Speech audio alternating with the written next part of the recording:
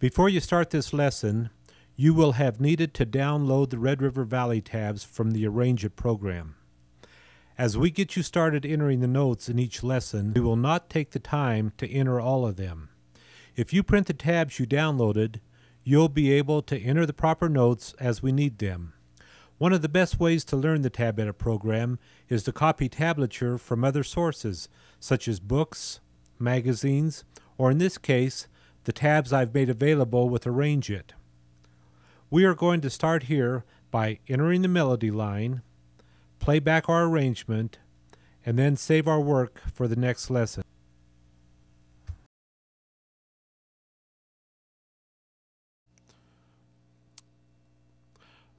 All right, now let's get started putting notes into our tablature. If you were doing this on your own, with your own arrangement, you would probably have your guitar in your hands and you would be playing your arrangement and transferring from your fingers on the neck to the tablature line in the TabEdit program.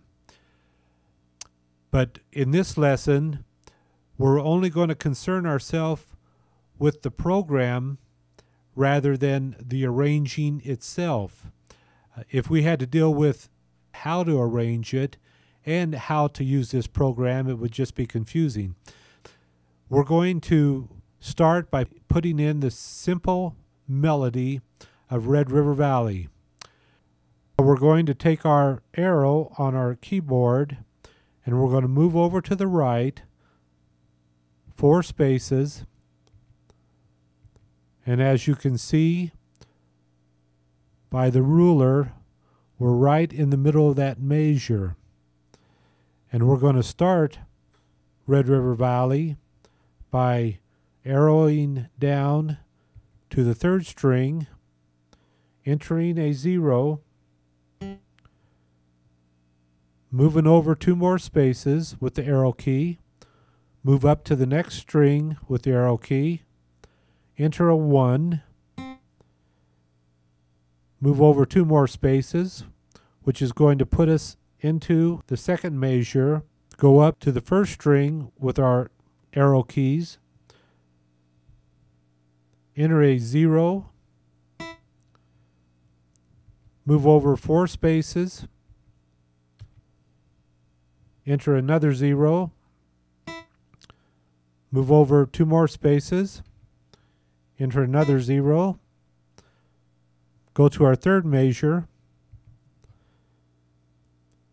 we will enter another 0, go over 4 spaces, arrow down to the 2nd string, put in a 3, move over 2 spaces, go up 1 string, and enter a 0, move over to our 4th measure, enter a 3 on the 2nd string,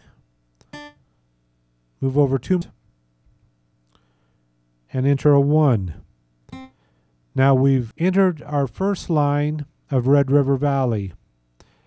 You notice, since we hadn't chosen any notes up here, our default was on the automatic duration, and as we put these notes in, the computer automatically gave each note the right duration. Let's play this back and see what it sounds like. Now here's something I haven't mentioned before. Instead of taking our cursor and putting it over at the first of the song, every time we hit F12, it will play the tune from the start.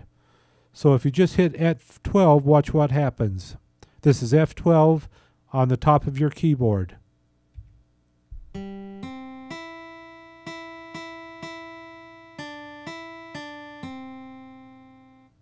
Okay, we've got the first line of Red River Valley.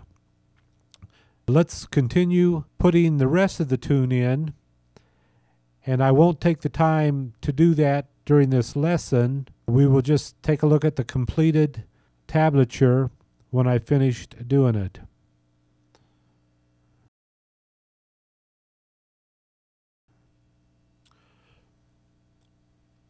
I have finished putting the rest of the main melody into our song.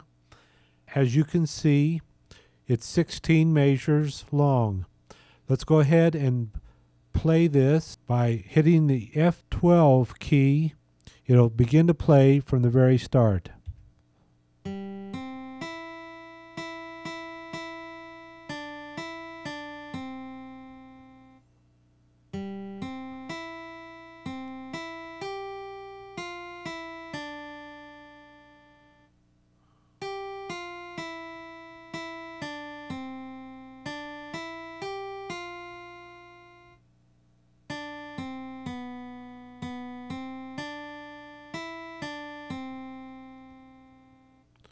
Let's save what we've already done.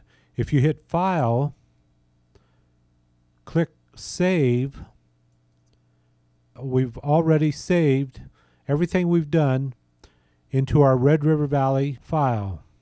In our next lesson, we're going to take this same tune, what we've already created in Red River Valley.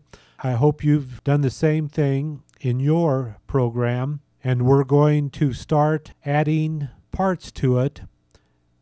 And this is where we will no longer use the automatic duration, but we're going to have to start using the notation manually to get an arrangement to sound exactly the way we want it to sound. We'll also be working with our spatial effects palettes over here so we can put spatial effects into our notes.